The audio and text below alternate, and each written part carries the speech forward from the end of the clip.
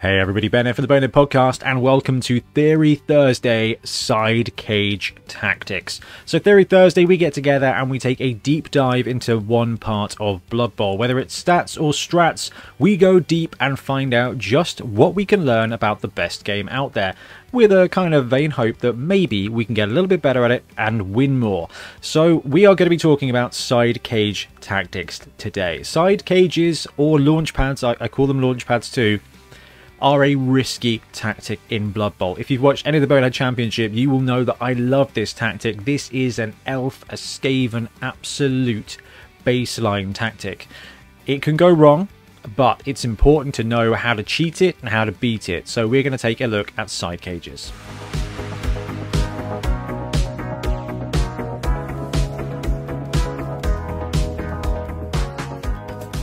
So we should probably start off by talking about what a side cage is. So what is a side cage?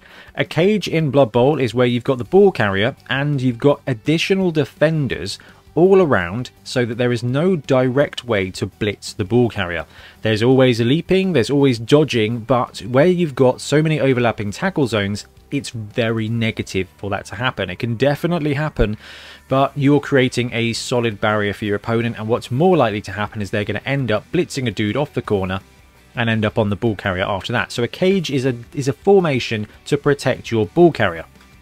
And a side cage uses the sideline to free up a couple of extra players. So we've got a side cage right here where the ball carrier is there and you've got two additional blockers surrounding him. So you've got these tackle zones here which protect your ball carrier from multiple different angles, okay?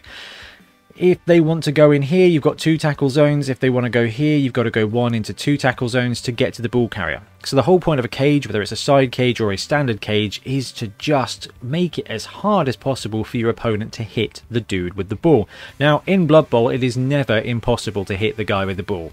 Assuming that they're within movement distance, you can roll sixes and wander through tackle zones and punch a guy all day long.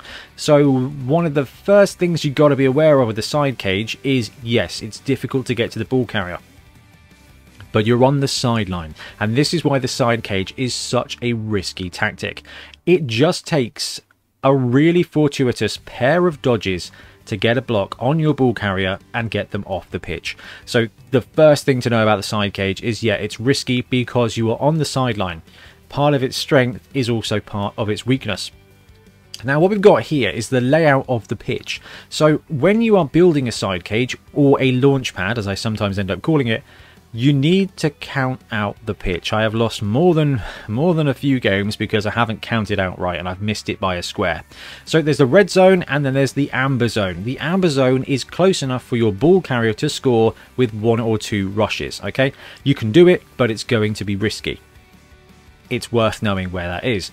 The red zone is where you can just walk it in with no go for it, no rushes. You will maybe have to have some dodges, but we'll come to that in a second. But the point is here, you need to count it out. So in this circumstance here, we've got a movement 7 catcher, ball carrier basically. So this could be a human blitzer, this could be any wood elf lineman, this could be a Skaven thrower.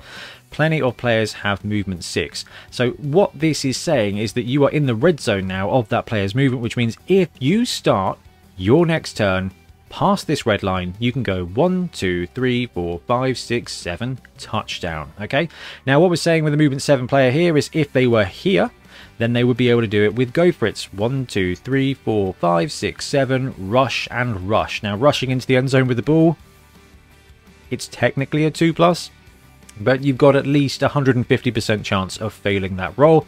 Trust me. Trust me. Okay, so you've got those two zones and you need to be very aware. Now, if you're playing offense or if you're playing defense, you must be aware of where those zones are, because if your opponent is standing here, they cannot score. They just can't score, okay? There may be some potential chain pushes to get you those extra squares of movement, definitely. But if they are past that red line, if they are in the red zone, you need to stop them. And if you are in the red zone, you are able to score immediately. Now, if you are using the stalling rules, and as Blood Bowl 2020 kind of develops, we will potentially see the stalling rules come in more to play, then actually the difference between the amber zone and the red zone will be very important. But for now, the red zone is where you score from. So you've got range and you've got protection. And the whole point here of the side cage is to run through cage up for a turn, and then break through and score. So why would you run a side cage? A side cage is the perfect opportunity to score in 2 turns. Okay, it is risky because you are putting it all out there, and if it goes wrong, you're in dire straits. But the side cage tactic is very common with fast teams. Wood Elves, Skaven, and as we've demonstrated, any team here with pretty much movement 6 or movement 7 is good to go when it comes to the side cage. So the side cage will come into play if you need a 2-turn score. This is a very effective way of doing it because it gives your opponent one opportunity to counter strike. Now we're going to look at forming a side cage, and we are going to look at countering a side cage, because it's really important that you understand one and the other element, because it will be very useful on both sides of the board. But when it comes to the side cage, it is kind of a desperate tactic. I'm a big fan of scoring fast with agility teams. It is not the right tactic, and I guess I should probably say right now the side cage is very risky and is not a good tactic in Blood Bowl.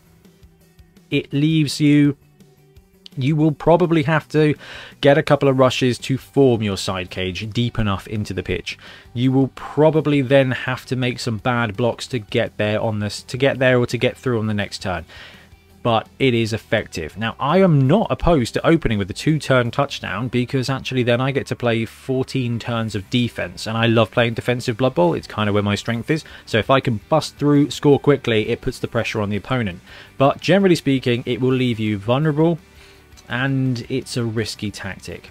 But you're a madman, or quite frankly, you've got 2 turns to score. Now, any team with movement 5 players can score in 2 turns with a dude starting on the sideline. 5, rush, rush, 5, rush, rush. Okay, so this tactic is valid for absolutely any team, so including dwarves. What you are affected by is the support players. So if we look down here, and in fact, I think what I might have to do is just get rid of the logo for a second, because you are in the way of our illustration. You will see the pieces that are needed to form a side cage. There are a couple of elements. When we talk about playing offense on Blood Bowl, you've got the line of scrimmage, you've got your scoring contingent, your blitzing contingent, and you've got the retrieval team, right? You collect the ball, you hand it off. When you are playing side cage, you will need a couple of fast elements in your backfield to be able to pick up the ball. Now, this is where the Skaven team really shines. You've got a great passer, potentially the best thrower in the game, and you've got gutter runners who are edge 2+ with movement 9 and dodge. So actually you've got a huge amount of coverage in the backfield. The ideal formation to form a side cage if you are going for a 2-turn score is what we call the heavy side setup. So when you've got a heavy right or a heavy left formation, basically what it means is, and we've got a kind of demonstration here, you've got a lot of stacked players on one side. Now if the ball lands here, you're stuffed, and this is where the risk of the side cage 2-turn touchdown comes in, because if the ball does land here and you've got no one to get it, and you've got no one to get it over here, then actually you're in trouble. You can form a side cage at any point during the game. So this is not just a 2-turn tactic. Okay, this is not just a 2-turn touchdown tactic, but what it is this is where you will see it most. This is going to be a turn 7 kind of option. Or, you know, like I said, you're trying to be cheeky and score nice and quick, or you just are breaking through. But we're going to talk about how to set this up from the line of scrimmage over a course of 2 turns. So the elements that you will need to form this side cage is 1, getting hold of the ball, and we've touched on that. You need some fast players in the backfield to limit that, but then you want to stack your players heavy on one side. Now there's a couple of cool tactics, a couple of cool tricks here. The first thing you need to do is count how far your players can go. If you've got movement 8, movement 9 catchers, the field gets a lot bigger. If you're playing Amazons and you're stuck at movement 6, you're playing Snotlings, and what you do have is a couple of stilty runners with sprint, you can kind of bake that in, and what you then need to do is adjust your red and amber zone to make sure that you're happy with where you're scoring. You don't need to break through all the way here, okay? You can end up anywhere that is going to leave you with enough movement squares in the next turn. The red zone makes it safer, because what might happen is you might have to bounce out a couple of squares to get back on, and that's the great thing about using this as a marker here, is if your opponent ends up just stacking players here and you need to go around, you can go 1, 2, 3, before, and you can break out. It gives you an extra couple of squares using rushes to be able to do that. Sometimes making those 2+ rushes is going to be better than making 3+, 4+ dodges. So it's a very useful thing. So the first thing you got to do is judge how fast you are. Then you need to get your carrying contingent ready. There will be 2 phases to this once you've got the ball. Okay, 1, get the ball, get it to the ball carrier. Then you need to blitz through. We'll look at how to use this tactic against 2 of the most common formations, the anchor and the chevron. Now, the anchor, if your opponent has stored all his players in this zone here, then you don't need to worry about blitzing through. What your job will be is to collect the ball, get it to your carrier, and it's important to try and do that while you've still got a defensive front. If it's the end of the half, it doesn't matter quite so much, but the last thing you want to do is move your dudes up and then have your ball in the open with your opponent having 2 turns to counter score. Not what you want to do. You want to get the ball to your ball carrier. If not, it's actually pretty well defended by your strong front, your heavy one-sided offense, your heavy flank offense. That's what I called it. Okay, so phase 1 is get it to the ball. Then phase 2 will be to blitz through and make a hole, make the pocket, make the cage, make the launch pad for your ball carrier to get to. So in this circumstance here, our blitzer, who is unopposed at the moment, we are definitely going to look at some opportunities in a minute on how to make opportunities to become unopposed. But as it stands, let's say your opponent's here. What are you going to do? 1, 2, 3, 4, 5, 6, 7. Bring this guy up here. Bring the catcher into the pocket. And then what you can do, and this is probably the most important thing about the side cage, this is the minimum that you need. What you then have to do is use your floaters to create some kind of screen. So here we've got a couple of extra players. We may not have those players. If you're going for a 2 turns touchdown, there is a likelihood that you might be pressured, or if you're an agile team that focuses on fast offense, then there's a good chance you may be down a couple of players, so you may not have spare players. But what you want to do is use your reserve players to create barricades between your cage and your opponents. Now, there's a couple of ways to do that. You can tag your opponent's players, or you can just create, like I said, some blockers to create a bit of a screen in the way. Now, this works great with Wood Elves, who've got movement 7, Edge 2+ linemen. This works great with Skaven, and if you've got a human team with a couple of catchers, actually what it is really good to do is movement 7 is more than fast enough to get you a 2-turn touchdown without any go for it, so you can use your lighter, faster players to break through and to create screening barricades. Okay, it's fine. Your catcher can take a punch to the face on turn 7 if it's going to mean that they can't even touch the ball carrier. Now, what's likely to happen in this situation is your opponent is going to counter strike, and if they can, they will go straight for the ball carrier. We want to put dudes in place, so that is as many negative die rolls as possible, or they will take out the front blitzer, the front blocker of your side cage, and put their guy right there. And what that will do is mean that on your turn you will have to counter strike before you can punch through. That's fine. That is gonna happen. That is what you are going to expect. But this is the kind of the things you need to be aware of. You need to form this side cage, you need to get the ball to the carrier before you form the side cage, and then you need to secure as much as possible. All great in theory. Let's have a look at how to process this against 2 of the most common setups.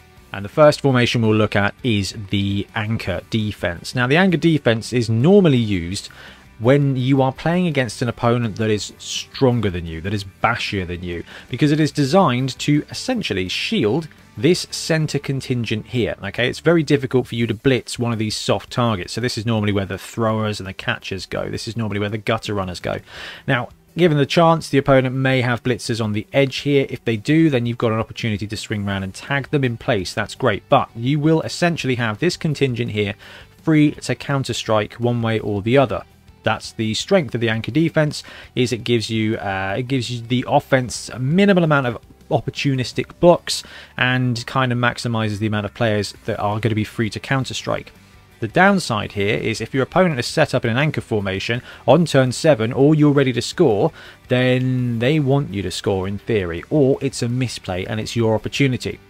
The other thing that can happen is you may not be planning to go for a side cage, but if your opponent sets up an anchor formation and you've got a couple of turns or you want to go for the score, you can just hoon it through, because this is a really easy situation to create that bit of defense. So like we add that bit of offense to create that side cage.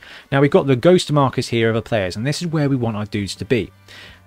We're assuming you're going to get the ball. We're assuming you're going to be able to grab the ball and get it to your catcher. Okay, we're going to call this guy a catcher, but he can be a stilty runner, he can be a goblin on an orc team, he can be a gutter runner, he can be a human blitzer. He can even be an ogre if you want. It doesn't matter. All you've got to do is adjust your red and amber zones to make sure that you are happy with where your player is going to end up. 1. Get the ball to the catcher. 2. We need to create the pocket. Now, in this circumstance, where there's a lot of untagged players, we can just go do that. Alright, we can just go 1, 2, 3, 4, 5, 6, 7. And this is the challenging thing. The deeper you go, the more go for it's you will need to pull off. So the faster your runner, the lower down you can keep your side cage, and the less go for it's that we needed. So a Skaven team is a beautiful one for this, because with movement 9 gutter runners, it means your launch pad can be super close. If we have count this out, go 1, 2, 3, 4, 5, 6, 7, 8, 9. Okay, then you can afford to have your guy here, which means you can afford to have your cage here and here, which means you only need a movement 1, 2, 3, 4, 5 player to build up that piece. Now this is why Hackflem has been so excellent, because you can use Hackflem as your carrier and all you need is movement 5 dudes. Actually, with a couple of decent rushes, you can pull that off with a Chaos Dwarf team without any Hobgoblins. They've got Hobgoblins, so actually a movement 6 team with a movement 9 player, good to go. Movement 8 players are great too, but this is the whole point here. You create that launch pad based on where you are willing to take those risks. If you're going turn 7 into turn 8, then actually being willing to take a couple of go-for-its from the last turn of the game is not the worst thing in the world. What you should do, wherever possible, is stack your go-for-its on the ball carrier next turn. Alright? Because what you don't want to do is fumble the ball in this zone here. You're happy fumbling the ball here because it's going to be very difficult for your opponent to collect and then counter score. But anyway, 1. Get the ball to your ball scorer. Then you position your players against the edge, bring the ball carrier up, and you've got your side cage there. Then the next thing to do is to create as much interference as possible. Now, one of the cool things you can do in this formation, and so we're assuming that your opponent has set up the anchor and gone wide. What we want to do is we want to tag the opponent's players. We want to mark them. Sorry, is that what we call it now? Marking them? Marked player, open player? Yeah, marked player. You want to mark them, because what that's going to do is that's going to force your opponent to roll dice. The more dice you make them roll, the more chance they're going to have to burn their rerolls, or just roll a double skull, roll a double 1 and end their turn, and you are free to go. So normally you'd be lining up your dudes and trying to plan out as many blocks as possible. That's not what we're doing right now. We're trying to score a touchdown. But what you can do is you can use a tight end. Now, a tight end is a player in American football that lines up to the side of the line of scrimmage, can block, can fight, can catch, and can run. Okay, they're a bit of catch-all. The ultimate tight end player is the nobility blitzer, where it's got movement 7, block, and catch. Okay, it's an excellent all-rounder player. What we want to do though is put him on the edge here, and where we've got this situation down here, we've got this guy marked, and if we don't have these 2 dark players here, I've marked them because actually we may not have those players, it's still going to work. What we can do is use this guy to mark these 2 players, negating their assists. Then we can use these 2 assists here to get this lineman to take a block on this lineman here. Now, he pops him back and moves up, and then all of these linemen are tagged, and then you've got an extra dude free, and that's really important, because then that guy can go 1, 2, 3, 4, 5, 6, and then if I'm movement 7, I can mark a guy there, and then I can bring this guy around to mark this player here, and then I can bring my 1 up there, 2 up there, catcher up there, and then if I've got another player in reserve, I can bring him around and create a bit of a screen. Now, you want to tag and mark as many players as possible, or create a screen. Now, a screen in Blood Bowl is a situation here where you've got overlapping tackle zones that mean your opponent will have to dodge through to get to the ball carrier. So these 2 X's are wild players, alright? We may have them, we may not have them. That's where we want them to be if we've got players that are fast enough and if we can create a gap to move them through. And the reason for that is if you look at the way these tackle zones are lining up, if one of our opponent's counter-striking players wants to go through and get to one of the edges of our cage, they are going to have to go a very long way. Let's go 1, 2, 3, 4, 5. Hang on, we go 1, 2, 3, 4, 5, 6, 7, 8, 9 for the blitz. That means they're going to have a movement 7 blitzer with 2 rushes, who is probably going to be blocking on a 1-die block unsupported. That is going to happen. That is quite likely to happen. Your opponent can get an opportunity to attack an edge of your cage, but they're going to have to roll those rushes. They're going to have to take a bad block to get in the way. Now, what they could do is just plop a guy here, but then that just gives you the strength to blitz up and out and create a running line on the second turn. So, forming a side cage, collect the ball, get it to your ball scorer, build your cage, and secure it with a screen and mark as many of your opponent's players as possible. That's the other thing we haven't mentioned here, is that if you've got enough players to have one wide, run them round and just get in the way, mark as many of your opponent's players as possible, give them the blocks because you're about to take the win. So running a 2-turn touchdown using a side cage against a defensive formation like the anchor, it's easy to build, and then you kind of just have to stand there and take your opponent's best shot to take you out. There are some defensive formations that we advise you use against fast teams that are going to make it a bit more challenging, and the chevron is the second formation that we're going to look at today. And the chevron is a good kind of mid-range defense. Okay, it keeps your players close enough to be able to counter strike, but puts tackle zones everywhere. And if we're playing a strength 3 team against a strength 3 team here, then it becomes very difficult, and there's a couple of things we're going to have to do. So we'll talk through this as an offensive team now, trying to form a side cage against a chevron defense. So we've got the same plan as before. Secure the ball, get it to the ball carrier. Okay, we've done that. Now what we need to do is blitz through and build our side cage. If you look at the way the chevron defense stacks up tackle zones, there is no way to do that without actually having to take out an opponent's player. That is to be expected. And this is the fun bit. The fast teams don't normally have a strong blitzer. This is the beautiful element of balance here when it comes to Blood Bowl. Chaos are not bad at this, okay? You've got movement 6 Beastman. That's fast enough to be able to score in 2 turns. You will need some rushes though, okay? So be prepared for that. But you end up with a strength 4 blitzer. Skaven, again, actually kind of sneak their way through this by having a Rat Ogre. However, the Rat Ogre is definitely a risky play. But you've got wild animal savagery, haven't you? Animal savagery? Unchanneled fury? Animal savagery. The one where you will do the thing you want to do, but it might cost you a player for you to do it. And that's cool. Because if you look at the way this chevron defense is set up, if you are a strength 3 player, unless you've got a cheeky guard one, which you may not have, do love guard in a fast team, you're going to be blocking strength 3 on strength 3 on the edge here. It's going to be a 1-die block. Now, actually, if you've got a blitzer and you're able to block with the blitzer, that is a 1 in 6 chance of it going wrong. A block will knock them down. Push, start, gets them out of the way. And what we're trying to do is push them out of the way. Because you were going to choose one side. Now, if you've gone heavy left or heavy right with a flank offense, you know which way you're going. You just have to hope it all goes to play. So getting through this line means you will have to take off the edge defender here. The edge defender, if the opponent is playing a chevron, could be a high strength player. It might be a blitzer, but it probably won't. The blitzers on the opponent's side will probably be in the middle here, kind of protected and ready to be the counter-strike piece.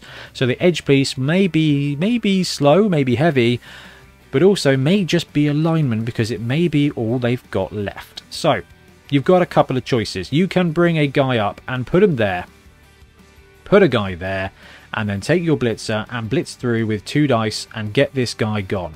You can do that.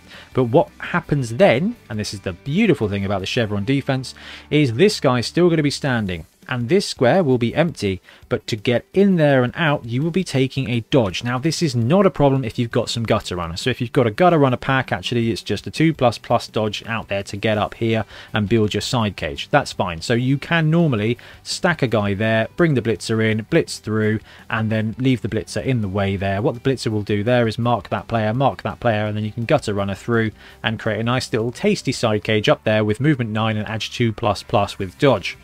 If you're not playing a team that is quite as gifted as Skaven when it comes to the breakthrough, you have a choice to make. You can stack a dude and go for a 2 dice, or you can just go for the 1 dice and hope to push away. So in this circumstance, what you do is get the ball to the ball carrier because it's actually in a reasonable place, and then go 1, 2, 3, 4 for the block, then 5, 6, 7, rush to there. You're looking essentially for 2/2+ if you've got a movement 7 blitzer. If you've got a reroll, you're going to be okay. But you will have to do that because then you can knock this guy here. Then you can bring the other blitzer up to form the second part of your cage. Bring your ball carrier up and then use your reserve detachment. Maybe kick a lineman away and then bring these guys up here to mark as many opponent's players as possible.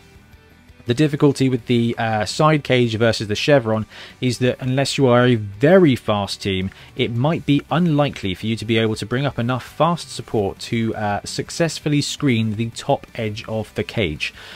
This is a part of the side cage that you have to accept. There's two kind of ways around that. The first is if you are able to clear out a bit of a running lane here in the line of scrimmage. So by doing that, you move this guy up here using this lineman. Then you can afford to follow up.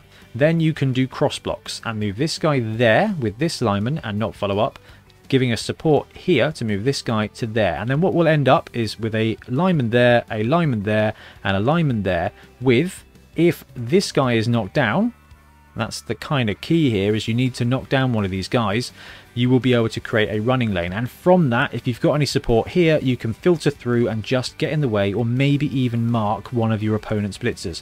Now, if they're set up like this and you can't mark this guy, it's going to be a very easy 1, 2, 3, 4, 5, 6, 7, 8. There's quite a couple of loops around there for them to be able to get a block. It may not be a great block on the top edge of your cage, but it will be on the top edge of your cage. And they may just mark the top edge of the cage, but be prepared to have to counter blitz something out of the way here. Now, if your opponent's a very fast team, they may stack up defense here, but it's a long way to go for them to do that. And if you can get any way of marking these players, it will definitely stop it. What's going to happen in this circumstance is you are going to end up here with 2 of your opponent's players versus 3 or 4 of yours, and it's going to force you to have to blitz through, but you should be able to at least make it an even or better blitz. And failing that, your ball carrier may just be something like a gutter runner or a wood elf who's got a pretty good opportunity of dodging his way through it. Now let's flip it round and talk about stopping the side cage. So we kind of talked through this already, but if you're running the chevron defense, if they want to go through and build a side cage, you won't be able to stop them, but you are forcing them to probably make some rushes because they're having to run around the edge to solidify their position and maybe take a bad block. If you're running the chevron defense for a team, watch any one of the formation videos. So if you're thinking, I'm going to run Nurgle, watch the Nurgle formation videos. It will give you some really cool tips on how to stack this in the best place. But if you've got a stand firm piece, put it on the edge. That is going to absolutely ruin their day. If you've got a strength 4 piece and they are not a strength 4 team, put it in the way. It's going to be very, very difficult for them to do. The goal here is to look and create as many overlapping tackle zones as possible. But let's assume your opponent does manage to, they cheek their way through, they take a 1-die block, knock this dude down here, put their 2 guys up there with the ball carrier, and they manage to get a screening agent out here as well. Then it's down to you. Because of the way the chevron defense overlaps, there will be no way for your opponent to mark your reserve contingent here without them taking some pretty strenuous tasked rolls. Because they can only blitz one dude, they'll be blitzing the edge dude. If they don't blitz the edge dude, then they have to come through the middle. If they come through the middle, they will not have enough movement to form a side cage. This will be a weak center cage, and that is a video for another time. Now, your opponent has come through and they have built this side cage. What do you do? It very much depends on your movement. If you are a middling team with movement 6, 1, 2, 3, 4, 5, 6, 7, 8, it is probably going to be a case of you having to pull off some rushes to get your players in situation. But what you want to do, in theory, is get a guy here. That's an awfully long way to go. So you've got 2 options. You will probably have 1 mobile defensive unit and hopefully a support. You've got that 2 choices. 1, 2, 3, 4, 5, 6, and blitz, then 7 here, okay, or you follow up and end up here. Anything you do here is going to end up with your opponent having a good block or good blitz against you. So it depends on the matchup here. If you've got a good combat piece, if you've got a Chaos Warrior here, 1, 2, 3, 4, 5, take the blitz, 6, and actually I'm happy knocking him there, but you may have to take a rush to go through it. your goal is to take out the head rusher here, the top edge of this cage, the one closest to the touchdown zone, because that will create tackle zones here. If you can mark the ball carrier, they will have to take dodges, and if they have to dodge through your tackle zones, that just doubles it down. If you can't get into range, or it's not a profitable block, then actually being able to put a guy here is going to force your opponent to run through. So best option, being able to block away and then just being on the ball carrier. If you can't do that, then creating a screen of your own is the best opportunity to make them take dice. What you want to do is mark each of these players if possible. Now, if this guy is not stunned, you may very well have an opportunity to bring an element up here, an element here to tag both of these players, and then blitz from underneath. And what that will do is that will end up with an offensive piece of your side there and 2 offensive pieces here and here. That creates an outrageous number of tackle zones, and your opponent is going to have to fight their way through it. The side cage is the mutually assured destruction element of Blood Bowl. This is kind of in it to win it. If it works out, there are going to be some times where you can't stop it. There will be some times where you absolutely can stop it, where they go wrong and you just get the ball in your own backfield with 3 or 4 of their players, and it is now your turn for an offensive drive, and that's the risky element of the side cage. But chevron defense forces your opponent to make a lot of rolls here, and then you get the choice to blitz one end of the cage to get somebody on the ball carrier and bring up as much support as possible. But check your discipline when it comes to your tackle zones, because you want to be counter screening wherever possible, but marking low agility players is even better. Which brings us to the final piece of this Ben talk. Stopping the side cage. The column defense is perfect for this. Now, I love the chevron because it gives you a nice bit of flexibility, but stacking up in the column defense here, it leaves the center zone absolutely flipping wide open. Okay, it's risky in that regard, but your opponent is going to have to work super hard to create a side cage. So if you are definitely, adamantly, terrifyingly worried of a 2-turn scorn, use the column defense. Your opponent can take out this guy, but there will be tackle zones from the guy behind, and it is just going to be a tackle zone situation. The column defense will straight up stop the side cage, in regards through to a 2-turn touchdown from the line of scrimmage. The vulnerability here is that it's not very difficult for your opponent to get a supported block and create a running lane in the middle. These guys are already marked. Bring up a player if they can get it through and play maybe here. These guys are both marked. This guy will soon be marked. This guy will soon be marked. And then actually it's not difficult for them to bring somebody up here and mark both these players, and which will leave you 2 edge defenders here versus a bit of a cage in the middle.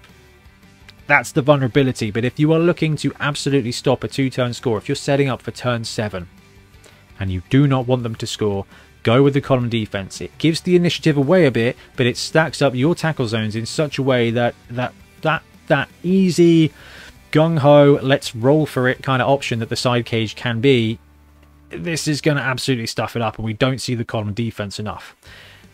That is everything I wanted to talk about when it comes to the side cage today. But I do recommend, if you want to see it in action, go back and watch the Bonehead Championship. We've just filmed our 15th game of 11s. There's a good mixture of teams. I love the side cage. I use it more than I should. If you want to see it in action, if you want to see it work and you want to see it fail, watch our games, because you will see good tactics, bad tactics, and when you are playing Blood Bowl, you will play against people who use good tactics and bad tactics in the same game. You yourself will do the same thing. Blood Bowl is a game of discipline, and it's not about disciplined maneuver on the tabletop as much as it is disciplining yourself to not just go for the YOLO plays. I love it. It's awesome. And the side cage is the primo version of that on the battlefield. I love it. I love it and use it far more than I should. And this really is a very exciting element of Blood Bowl. Anyway, guys, thank you very much for watching. I realise this is quite a long video, but it's Theory Thursday, and on Thursdays, we do theory. Anyway, thanks very much for watching. We'll be back soon with more Blood Bowl content. Happy blocking. Thanks very much for watching. We really appreciate your support. If you want to help support the channel even further, please like and subscribe, or come join us on our Patreon. We have early access to content. We get loads of feedback from you guys, and we try and do competitions as much as we can. Or you can get yourself some Bonehead podcast merch on our Spreadshirt site. So if you want to support a team, especially for the Bonehead Championship, you can pick up a shirt, a mug, things like that. It all helps support the channel and we really appreciate it. Anyway, links below. Thank you very much. Happy blocking.